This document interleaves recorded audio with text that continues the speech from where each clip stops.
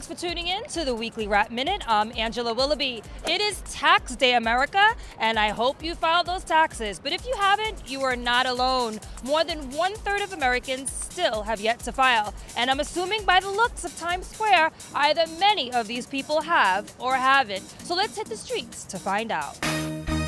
More than 1/3 of Americans still have not filed yet. I filed as early as I could. I filed, but it was very last minute.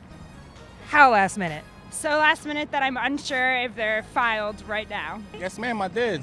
Back in January.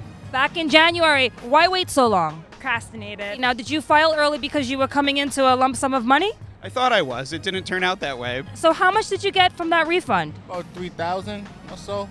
Ah, you're rich. Can I have some? Okay, I'll give you some off the camera. Now here in New York, Planet Fitness and Hydro Massage have teamed up offering free massages to ease the stress of tax season.